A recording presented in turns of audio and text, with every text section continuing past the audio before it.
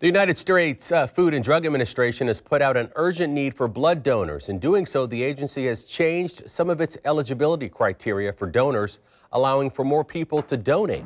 News4Jax reporter Zach Lajway spoke to a person who saves lives every day. But Zach, as I understand it, he's not eligible to donate. Tark, that's right. I spoke to an EMT, and although the FDA has relaxed its guidelines, this EMT tells me he is still not able to donate blood. That's Jeremy Johnson's job, to save lives. But when he's off the clock, he can't give the gift of life. As a gay man, if you were allowed to, would you donate blood? 100%, I would donate blood. Up until 2015, men who participated in sexual relations with other men were not permitted to donate blood. That year, the FDA relaxed the guidelines to allow men to donate blood as long as it had been 12 months since they last had sex with another man.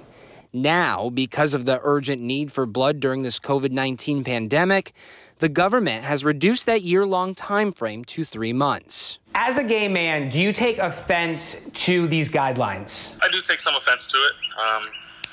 Yes, I do, because I don't see us as different. Like being out there and seeing the need for the blood and things like that, I don't understand why there are such restrictions. A local infectious disease doctor agrees. We're doing a disservice by not allowing this person to donate. Today, Dr. Mohammed Reza called these guidelines archaic, as they were put in place at the start of another pandemic decades ago. At time of the HIV/AIDS infection, when we did not have very good treatment for that infection, at that point in the 1980s, early 80s, it was recommended that men who have sex with other men do not donate blood, given the risk of HIV and AIDS. The FDA has also lessened the time frame for female donors who have sex with men who have sex with other men from 1 year to 3 months. For those with recent tattoos or piercings, as long as the tattoos are older than 3 months, you are now eligible to donate blood.